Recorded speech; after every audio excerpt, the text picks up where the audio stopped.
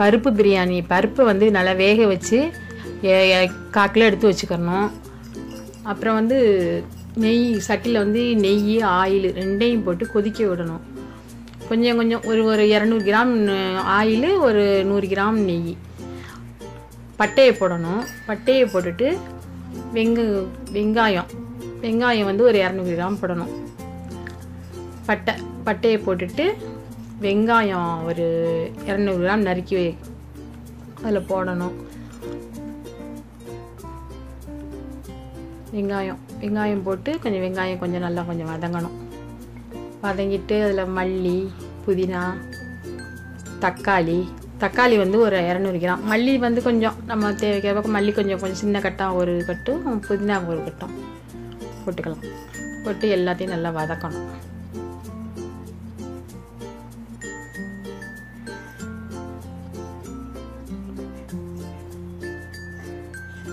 அதில் கொஞ்சம் உப்பு போடணும். அப்புறம் போட்டுக்கலாம் அரிசி போடையில். இப்போ கொஞ்சம் போட்டுக்கலாம். அந்த வெங்காயம் அப்போ தான் உப்பு போட்டால் தான் வதங்கும்.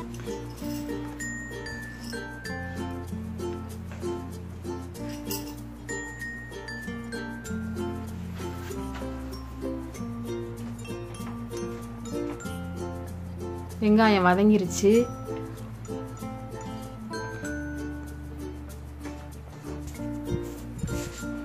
பச்சை மிளகா வந்து ஒரு 7 பச்சை மிளகா போட்டுக்கலாம். 1 கிலோ அரிசிக்கு 7 பச்சை மிளகா போட்டுக்கலாம்.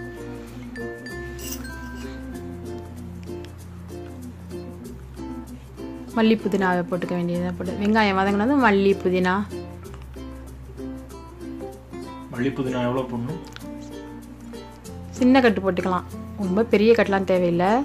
சின்ன கட்டு ஒரு 2 கைப்பிடி அளவு மல்லியும் ஒரு 1.5 கைப்பிடி அளவு புதினாவும் போட்டுக்கலாம். தக்காளி ஒரு 200 கிராம். அதில் வெங்காயமும் கொஞ்சம் போடுறீங்களா?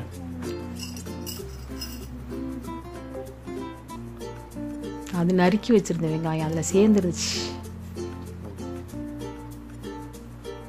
அது நல்லா வதக்கிக்கணும்.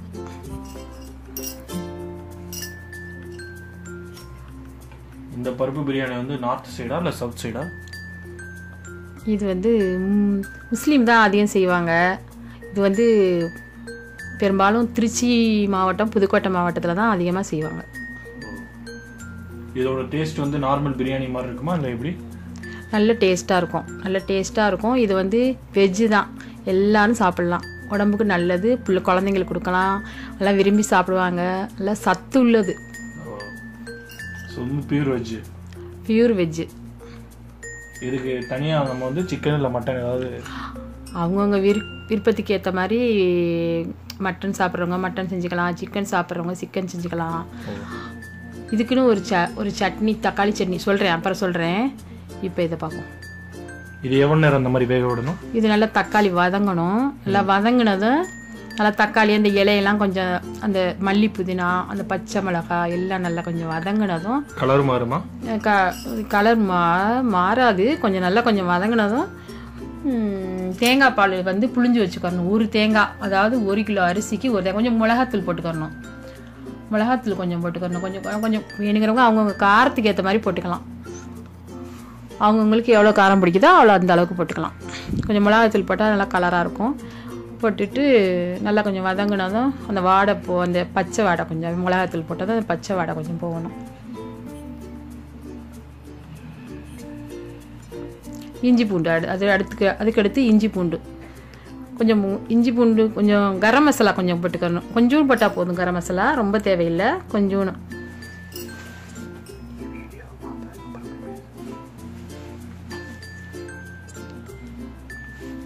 எலுமிச்சம்பழமும் வச்சுக்கணும். எலுமிச்சம்பழம் ஊற்றினா சோறு வந்து கெடாமே இருக்கும். நைட்டு கூட வச்சுக்கலாம். எலுமிச்சம்பழம் வந்து நல்லா கெடாமல் நல்லா இருக்கும். அதுக்காக தான் எலுமிச்சம்பழம் ஊற்றுறது. இதெல்லாம் என்ன தேவையான பொருட்கள்? இதெல்லாம் சட்னிக்கு, கத்திரிக்காய் சட்னிக்கு அந்த அந்த அந்த சாதத்துக்கு நல்ல டேஸ்ட்டாக இருக்கும். இது வந்து மல்லி புதினா வச்சு அரைக்கிற சட்னி. அதுவும் அரைச்சிக்கலாம். மல்லி புதினா அரைச்சும் அந்த சாதத்துக்கு தொட்டுக்கிட்டா நல்லா இருக்கும். இது இஞ்சி பூண்டு பேஸ்ட்டு. பேஸ்ட்டாக வச்சுக்கணும். அது வந்து ஒரு 4 டீஸ்பூன் போட்டால் போதும். இஞ்சி பூண்டு பேஸ்ட்டு. வாசம் நல்லா இருக்கு. நல்லாயிருக்கும், வாசமாக இருக்கும், நல்லா ஸ்மெல் நல்லா வரும். அதில் பிரியாணிக்கு எப்படி வாசம் வருதோ அதே மாதிரியே வாசம். அந்த அந்த அந்த மெத்தடில் தான் நம்ம செய்கிறோம். நம்ம வந்து மட்டன் மட்டும்தானே போடலை, அதனால வந்து நல்ல வாசமாக இருக்கும். ஆமாம், பிரியாணியில் 2 டைப் பார்த்துருக்கோம். ஒன்று வந்து வெஜ்ஜு, நான்வெஜ்ஜு. இதில் வெஜ்ஜில் வந்து டிஃப்ரெண்ட்டாக செய்கிறீங்க. தேங்காய், இது வந்து தேங்காய் பால்.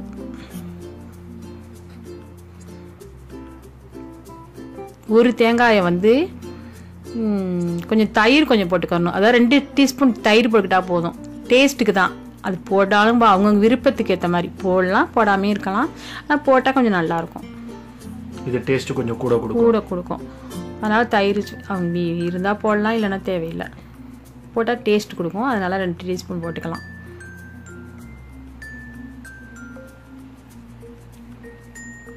போட்டு நல்லா அடி பிடிச்சிடாமல் அடுப்பை கொஞ்சம் கொஞ்சம் கொஞ்சம் இறக்கி வச்சுக்கிட்டு சிம்மில் வச்சுக்கிட்டு கொஞ்சம் வந்து பிடிக்க பார்க்கும். அதை கொஞ்சம் நம்ம கிண்டி விட்டுக்கிட்டே இருக்கணும். இப்போ நீங்கள் யூஸ் பண்ணுற ஸ்டவ் வந்து பெரிய ஸ்டவ்? ஆமாம், நாங்கள் வந்து பெரிய ஸ்டவ் வச்சுருக்கோம். இல்லை, நீங்கள் வீட்டில் நம்ம இதில் கிச்சன்லேயே அந்த ஸ்டவ்லேயே செய்யலாம், பிரச்சனை கிடையாது. நார்மல் அடுப்பே செய்யலாம். நான் கொஞ்சம் பெரிய சட்டி வச்சுருக்கேன், அதனால வெளியில் வச்சுருக்கேன். ஸ்மெல் நல்லா இருக்கு. மிளகா வந்து அப்படியே போட்டிருக்கீங்களே, கட் பண்ணி போட தேவையில்ல? கட் பண்ணி தான் சும்மா லேசாக கீறி விட்டுட்டு போடணும். தேங்காய் பால், ஒரு தேங்காயை நல்லா திருவி பால் எடுத்து அந்த பாலை வந்து நம்ம ஊற்றிக்கணும். அந்த தண்ணி வந்து எவ்வளவு ஆகட்டும், நம்ம வந்து 1 கிலோவுக்கு வந்து நம்மளுக்கு அதே டபுள் மடங்கு தண்ணி அந்த அரிசியை வந்து ஒரு சட்டியில் போட்டு அளந்துக்கணும். அதே மாதிரி 2 மடங்கு தண்ணி கூட, ஒரு கொஞ்சோண்டு கூட அந்த அரிசி பழைய அரிசியாக இருந்தால் கொஞ்சம் கூட ஊற்றிக்கலாம், கொஞ்சம் ஒரு 1/2 டம்ளர் கூட ஊற்றிக்கலாம். புது அரிசியாக இருந்தாக்கா கரெக்டாக ஊற்றிக்கணும். தண்ணி வந்து நார்மல் வாட்டர் ஊற்றலாமா, இல்லை மினரல் வாட்டர் ஊற்றிக்கலாமா?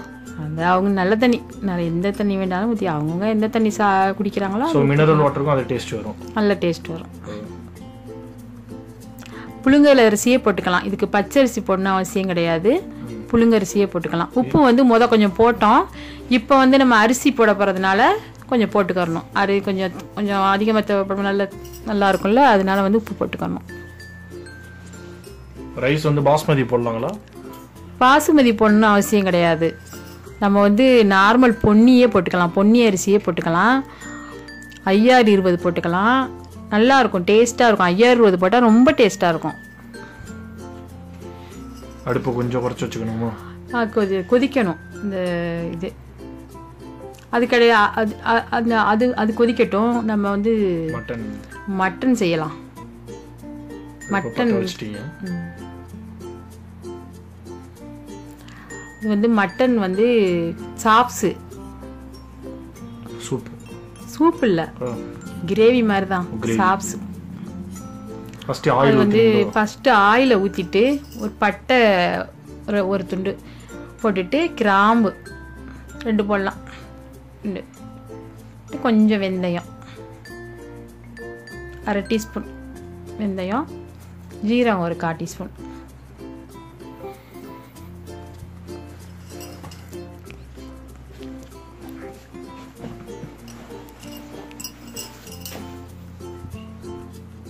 அதுக்கு இந்த பருப்பு சாதத்துக்கு வந்து இந்த கிரேவி வந்து ரொம்ப டேஸ்ட்டாக இருக்கும். அது தொட்டு சாப்பிட்றதுக்கு ரொம்ப ரொம்ப டேஸ்ட்டாக இருக்கும். பருப்பு பிரியாணிக்கு வந்து நல்ல டேஸ்ட்டாக இருக்கும். அந்த கிரேவி செஞ்சோம்னா, அந்த மட்டன் கிரேவி வந்து ரொம்ப டேஸ்ட்டாக இருக்கும். இந்த சைட்லலாம் ரொம்ப, இந்த மாவட்டத்துலலாம், திருச்சி மாவட்டம், புதுக்கோட்டை மாவட்டத்துலலாம் நல்ல இது விரும்பி சாப்பிடுவாங்க. அந்த பக்கம் குழந்தைங்கள்லாம் நல்லாவே சாப்பிடுவாங்க. அது வெடித்ததும் வெங்காயத்தை போடணும்.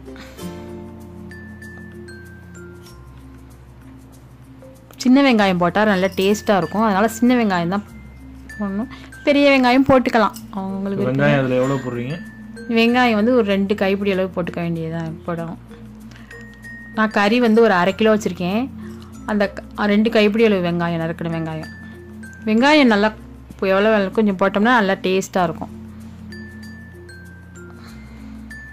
நல்லா கொஞ்சம் வதங்கணும், ரொம்ப வதங்கணும் அவசியம் இல்லை. நல்லா நான் கொஞ்சம் அரை வேக்காடு வெந்தால் போதும். பொன்னிறம்லாம் வர வேணாம், ஒரு அரை அளவு வெந்தால் போதும். அரை வேக்காடு வெந்தால் அதுக்கடுத்து தக்காளியை போடணும்.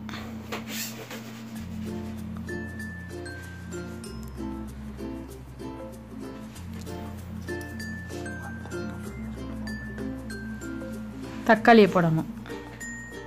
பச்சை மிளகா, தக்காளி, பச்சை மிளகா, மல்லி இலை இதெல்லாம் போட்டு வதக்கணும்.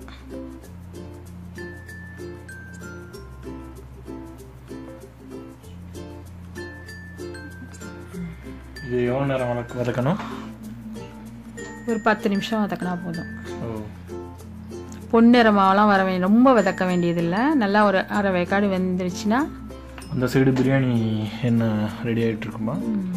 இந்த பார்ப்போம். இது கொஞ்சம் உப்பு போடணும், கறிக்கு கொஞ்சம் உப்பு போடணும்.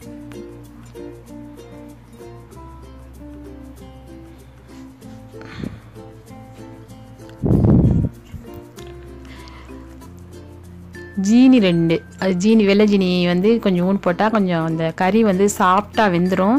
நம்ம அஜினமோட்டோவெல்லாம் பயன்படுத்த வேண்டாம். இந்த ஜீனி 2 போட்டால் ஒரு அரை டீஸ்பூன் போட்டால் கறி சாஃப்டாக நல்லாயிருக்கும். இதுக்கு இது பருப்பு பிரியாணிக்கு வந்து கொதிச்சிருச்சு. அரிசியை போட வேண்டியதுதான். இது என்ன பொன்னி அரிசி? பொன்னி அரிசி. இது எத்தனை பொடி போடுறீங்க? நான் வந்து 1.5 கிலோ போடுறேன். நீங்கள் அவங்கவுங்க குடும்பத்துக்கு ஏற்ற மாதிரி போட்டுக்க வேண்டியதுதான். தேவைக்கேற்ப போட்டுக்க வேண்டியதுதான்.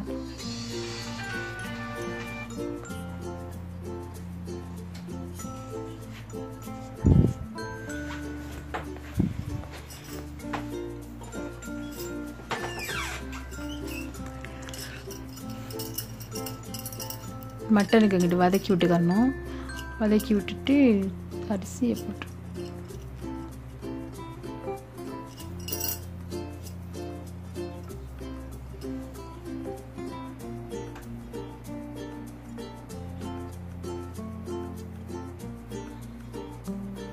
கிண்டி விடணும்.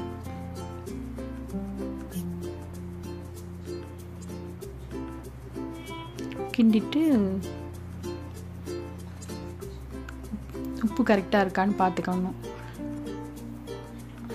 வதங்கிருச்சு. அடுப்பை கொஞ்சம் இறக்கி வச்சுட்டு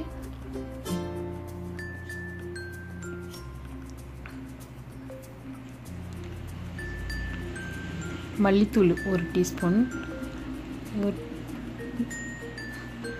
மிளகாத்தூள் 1 டீஸ்பூன், அவங்கவுங்க காரத்துக்கு ஏற்ற மாதிரி போட்டுக்க வேண்டியதுதான். மஞ்சத்தூள் 1 டீஸ்பூன்,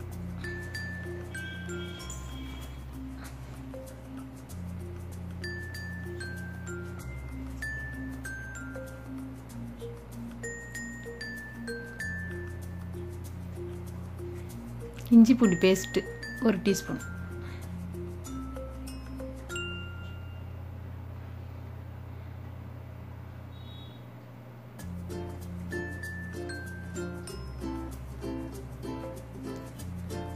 இது வந்து மல்லித்தூள் 1 டீஸ்பூன் போட்டுக்கலாம். கொஞ்சம் கூடவும் போட்டுக்கலாம். கொஞ்சம் நம்மளுக்கு வந்து கிரேவி அதிகம் வேணுன்னா ஒரு 2 டீஸ்பூன் போட்டுக்கலாம்.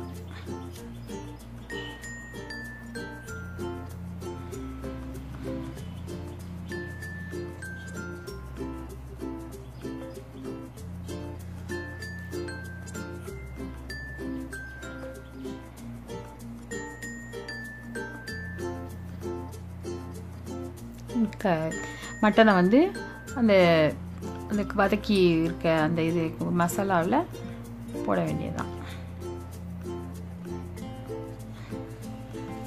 போட்டு கொஞ்சம் மிளகு சீரகத்தூள் கொஞ்சோன்னு ஒரு அரை டீஸ்பூன் மிளகுத்தூள், அரை டீஸ்பூன் சீரகத்தூள், அரை டீஸ்பூன்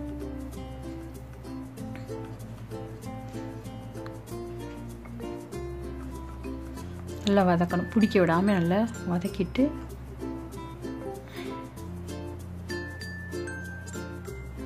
பிடிக்க பார்க்கும். நல்லா வதக்கணும். அடுப்பை வந்து சிம்மில் வச்சுக்கணும்.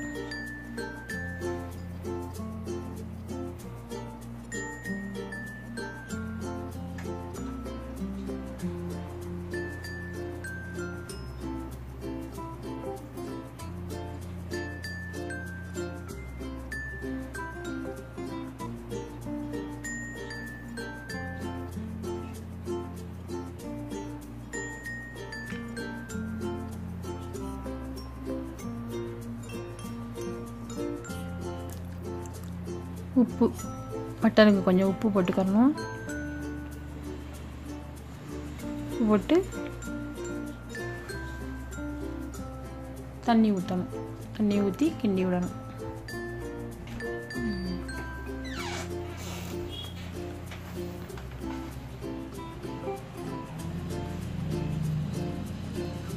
மூடியை போட்டுற வேண்டியதுதான்.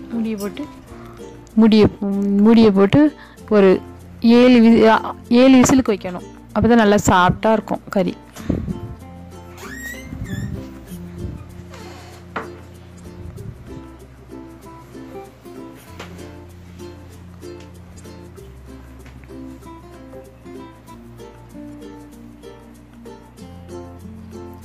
கிரேவி ரெடியாக இருக்குமா? ரெடி ஆகிட்டு இருக்கு. நல்ல வாசமாக இருக்கு.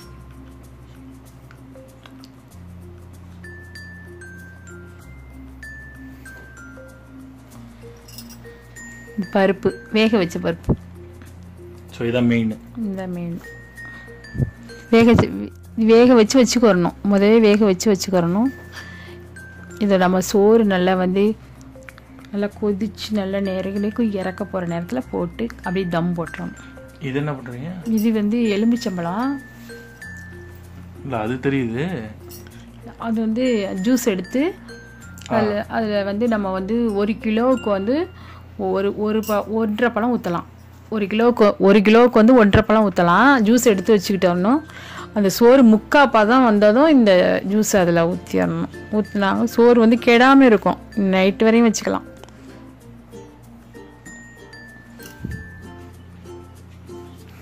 டேஸ்டாகவும் இருக்கும்.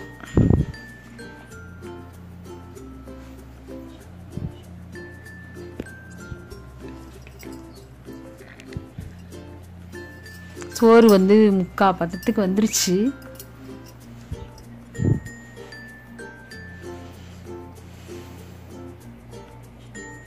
அதை ஜூஸை ஊற்றணும். எலுமிச்சம் ஜூஸ் அதை ஊற்றிட வேண்டியதுதான்.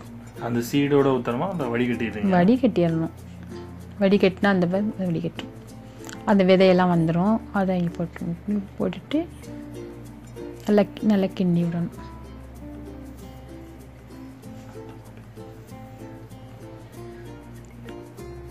கொஞ்சம் பிடிக்க பார்க்கும். அதனால நல்லா நம்ம கிண்டி விட்டுக்கிட்டே இருக்கணும். கொஞ்சம் கிண்டி விடணும். நல்லா கிண்டி விட்டுட்டு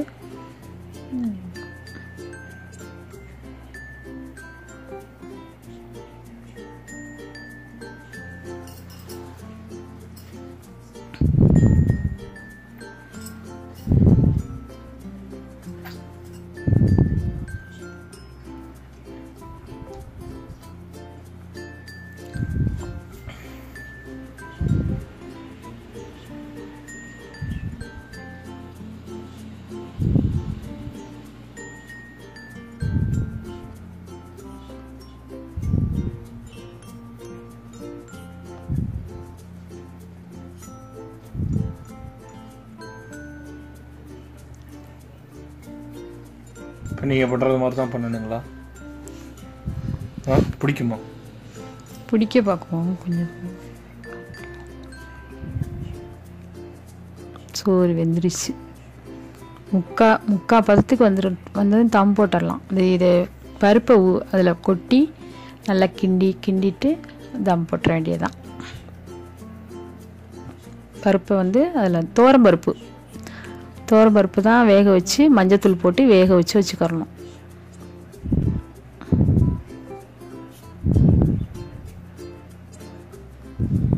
முன்னாடி என்ன குட்டினி?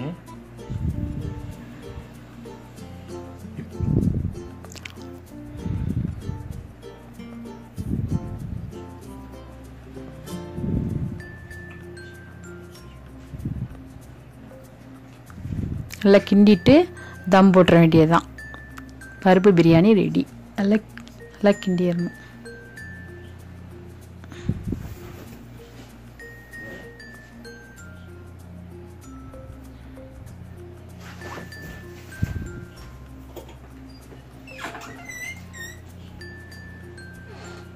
நல்லா சுற்றி அந்த அந்த சாதத்தெல்லாம் உள்ள நல்லா கிண்டி தம் போட்டுற வேண்டியதுதான்.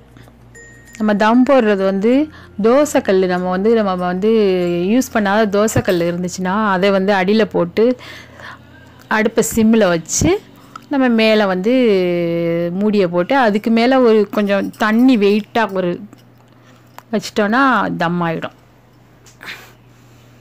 இது வந்து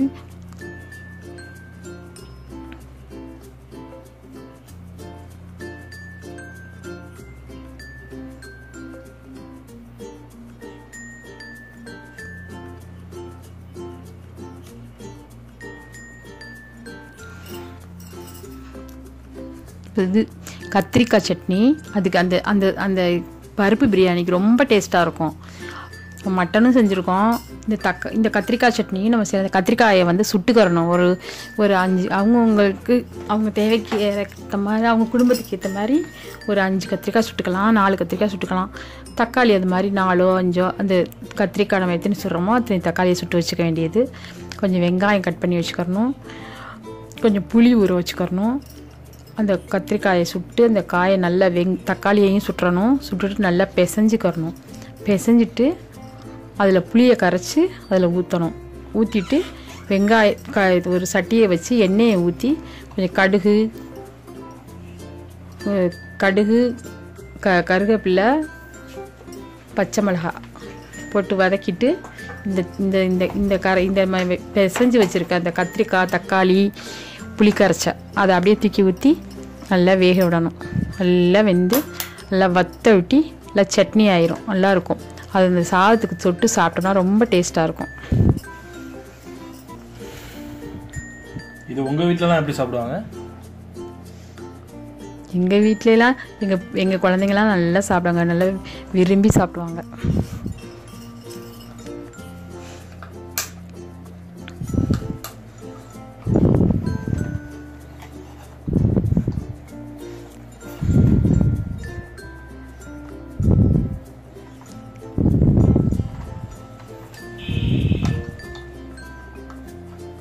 இது வந்து புளி உங்களுக்கு அதிகமாக தெரிகிற மாதிரி தெரியும். ஆனால் இது வந்து விதை எடுக்காத புளி, அதனால நிறையா போட்டு கொஞ்சமாக ஊற்றிக்கலாம். புளி வந்து ஒரு கோழி முட்டை அளவு ஊற்றிக்கிட்டா போதும்.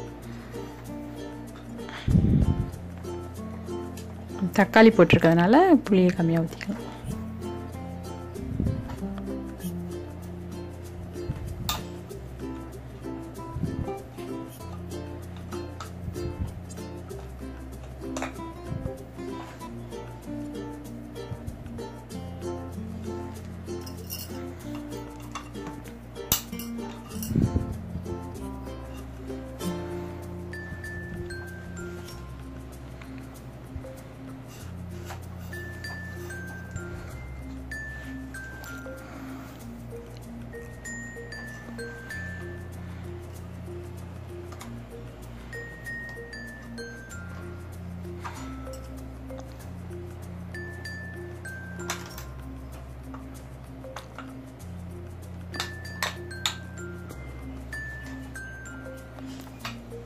பருப்பு சாதம் ரெடி ஆயிடுச்சு.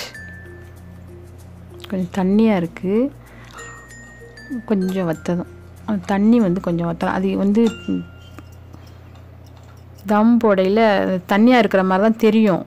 ஆனால் அந்த பருப்பு வந்து இந்த சோறு வந்து அப்படியே இதுன்றோம். அது பிரியாணி மாதிரி கிடையாது. இது வந்து இந்த பருப்பு சாதம் கொஞ்சம் தண்ணியே கொஞ்சம் இதாக இருந்தால் தான் நல்லாயிருக்கும். கொஞ்சம் சதன்னு இருந்தால் தான் சாப்பிட்றதுக்கு நல்லாயிருக்கும். பிரியாணி மாதிரி உதிரியாக இருந்தால் அது நல்லா இருக்காது.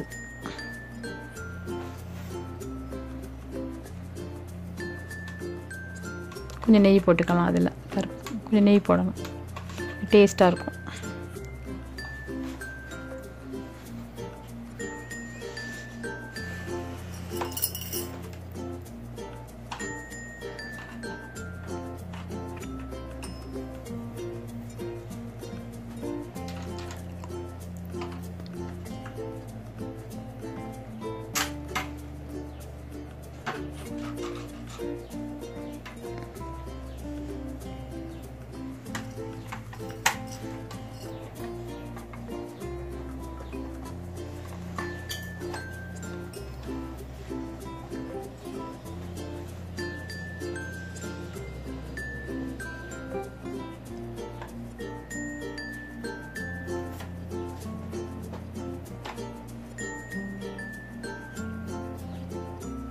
பழைய தோசைக்கல் இருந்தாக்க இந்த மாதிரி தம் போட்டுக்கலாம். நீங்கள்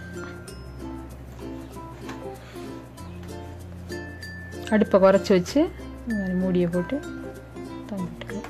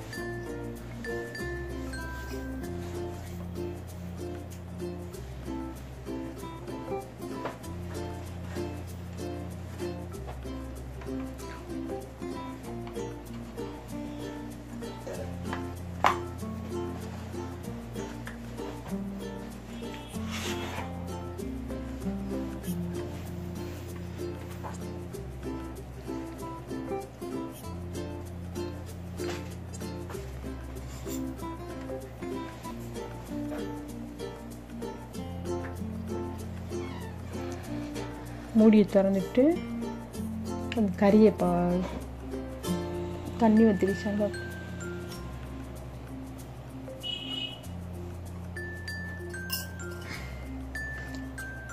மட்டன் ரெடி ஆயிடுச்சு.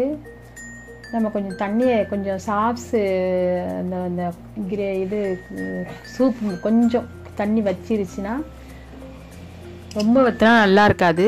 அதனால் வந்து சுமாராக வற்றினா நம்ம வந்து தொட்டு சாப்பிட்றதுக்கு நல்லாயிருக்கும்.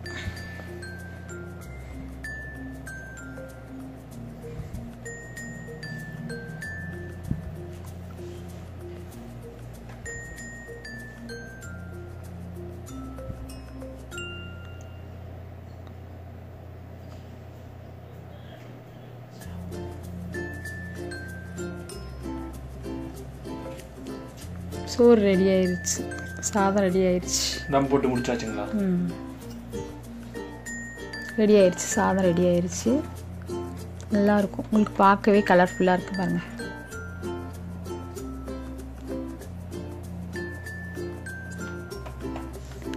சாதம் இப்படி தான் இருக்கணும், பதம் இப்படி தான், இதுதான் பதம்.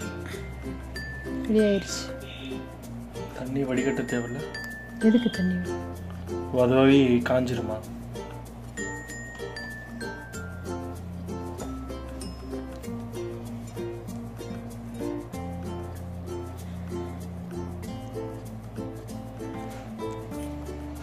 பருப்பு சாதம் ரெடி ஆயிடுச்சு.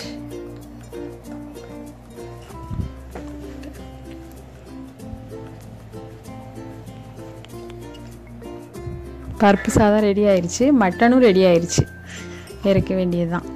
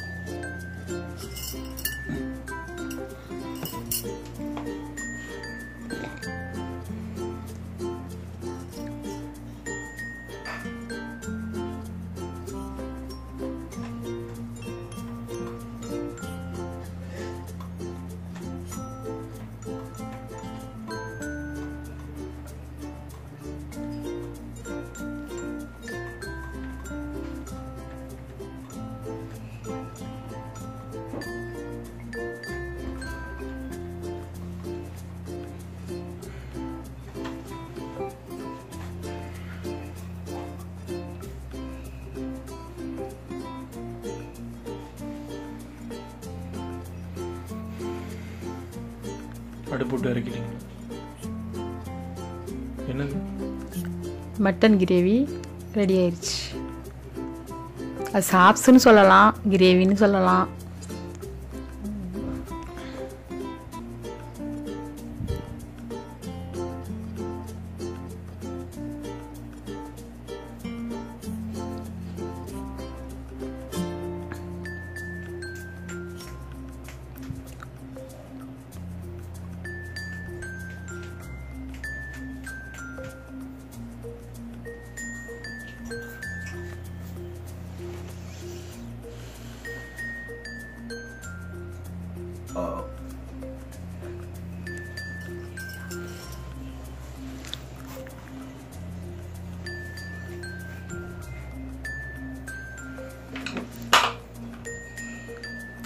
கத்திரிக்காய் சட்னி.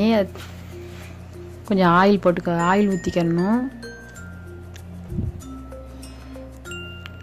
கடுகு, வெங்காயம், பச்சை மிளகாய், வரமிளகாய் 2 போட்டுக்கிட்டு கருவேப்பிலை போட்டுக்கணும். போட்டு நல்லா வதக்கிட்டு அதை நம்ம கரைச்சி பிசைஞ்சு வச்சுருக்கோம்ல, கத்திரிக்காயும் தக்காளியும் சுட்டு பிசைஞ்சு வச்சுருக்கோம்ல, கொஞ்சம் புளி கரைச்சா ஊற்றி அதை இதில் வந்து இது நல்லா வதக்கிட்டு, இதையெல்லாம் நல்லா வதக்கிட்டு அதில் தூக்கி அந்த இதை மிக்ஸ் பண்ணி நல்லா நல்லா வேக விட்டுறணும். நல்லா வேக விட்டு நல்லா கொஞ்சம் நம்மளுக்கு கொஞ்சம் நல்லா கெட்டியாக வந்ததும் இறக்கிற வேண்டியது. அதை தொட்டு இந்த சாதத்துக்கு சாப்பிட்டா ரொம்ப டேஸ்ட்டாக இருக்கும். டேஸ்ட்டுக்கு இதுலேயே ரெண்டு வந்து சர்க்கரை போட்டுக்கலாம். இந்த சட்னிலேயும் 2 சர்க்கரை, கொஞ்சம் 1/2 டீஸ்பூன் சர்க்கரை போட்டுக்கிட்டால் ரொம்ப டேஸ்ட்டாக இருக்கும்.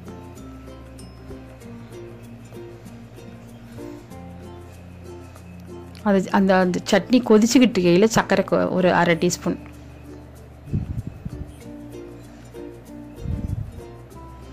பெரும்பாலும் டேஸ்ட்டுக்கு அஜினோமோட்டோ போடுவாங்க, இப்போ எல்லாம் போடுறாங்க. ஆனால் நம்ம அஜினோமோட்டோ பயன்படுத்தக்கூடாது. ஏன்னா அது வந்து குழந்தைங்களுக்கும் ஆகாது, நம்ம பெரியவங்களுக்கும் ஆகாது. அதனால் நம்ம சர்க்கரை போட்டுக்கலாம். சர்க்கரையும் வந்து அது டேஸ்ட்டுக்காக கொஞ்சம் 1/2 டீஸ்பூன் போட்டுக்கலாம்.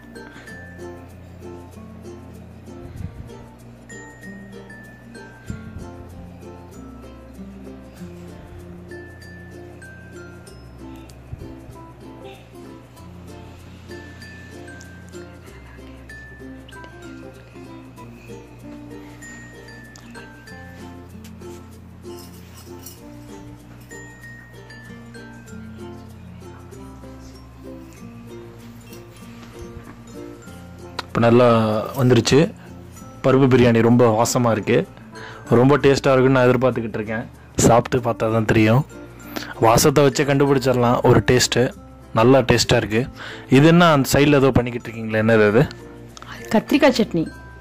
கத்திரிக்காய் சட்னி, கத்திரிக்காய் தக்காளி சட்னி. சுட்ட கத்திரிக்காய் சுட்ட தக்காளி வெங்காயம் போட்டு சட்னி ரொம்ப டேஸ்ட்டாக இருக்கும். அந்த பருப்பு சாதத்துக்கு நல்லா இருக்கும், தொட்டு சாப்பிட்றதுக்கு நல்ல டேஸ்ட்டாக இருக்கும். இந்த வெங்காயம் வதங்கினதும் போட வேண்டியதுதான். இது வந்து தக்காளி இப்படி எடுத்து வச்சுருக்கீங்களா இல்லை வேறு எதுவும்? கத்திரிக்காயும் தக்காளியும் நல்லா பிசைஞ்சு சுட்டு நல்லா பிசைஞ்சு அதில் கொஞ்சம் புளி கரைச்சா கொஞ்சம் ஊற்றி இந்த வெங்காயம், பச்சை மிளகாய், கருவேப்பிலை, கடுகு எல்லாம் போட்டு தாளித்து அதில் தூக்கி இதை ஊற்றி நல்லா கொதிக்க விட வேண்டியதுதான். சட்னி ரெடி.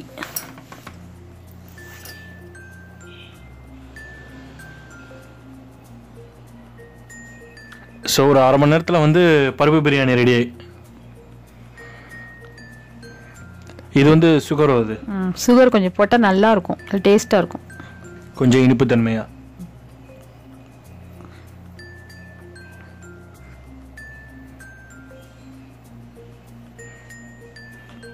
புளி ஊற்றுனதுனால புளியும் ஊற்றிருக்கீங்க, ஜீனியும் போட்டிருக்கீங்க. நல்லா இருக்குமா? ரொம்ப டேஸ்ட்டாக இருக்கும். சாப்பிட்டு பாருங்க, ரொம்ப டேஸ்ட்டாக இருக்கும். வாவ், வாசனையே அவ்வளவு அருமையாக இருக்கும். நல்ல ஸ்மெல், நல்லா இருக்கு. அந்த சாதத்துக்கு இது வந்து ரொம்ப மேய்ச்சா இருக்கும், ரொம்ப மேய்ச்சா இருக்கும். நம்ம மட்டன் கிரேவியும் வச்சுருக்கோம், இந்த கத்திரிக்காய் சட்னியும் வச்சுருக்கோம். ரெண்டுமே ரொம்ப குழந்தைங்களாம் ரொம்ப விரும்பி சாப்பிடுவாங்க. வாவ், சூப்பராக இருக்கு. மல்லி சட்னியும் செஞ்சுக்கலாம். நம்ம மல்லி சட்னி கொஞ்சம் மல்லி, புதினா, கொஞ்சம் புளி, தேங்காய் வச்சு உப்பு வச்சு அரைச்சி அதுவும் தொட்டுக்கலாம், நல்லாயிருக்கும். ரொம்ப நன்றி மேடம், இவ்வளோ நேரம் எங்களுக்காண்டி பொறுமையாக இதை செஞ்சு கொடுத்ததுக்கு ரொம்ப நன்றி. நன்றி. சாப்பிட்டு பாருங்க. கண்டிப்பாக நம்மளும் உங்கள் கருத்தை சொல்லுங்கள், லைக் பண்ணுங்க. தேங்க்யூ. ஓகே வியூவர்ஸ், இந்த பருப்பு பிரியாணியை கண்டிப்பாக நீங்கள் உங்கள் வீட்டில் செஞ்சு பார்த்து நல்லா சாப்பிடுவீங்கன்னு நம்புகிறோம். இந்த மாதிரி வீடியோ வந்துச்சுன்னா நம்ம ராயல் தபி டிவி சேனலுக்கு சப்ஸ்கிரைப் பண்ணுங்கள். இந்த வீடியோவை கண்டிப்பாக லைக் பண்ணுங்கள், ஷேர் பண்ணுங்கள். தேங்க்யூ.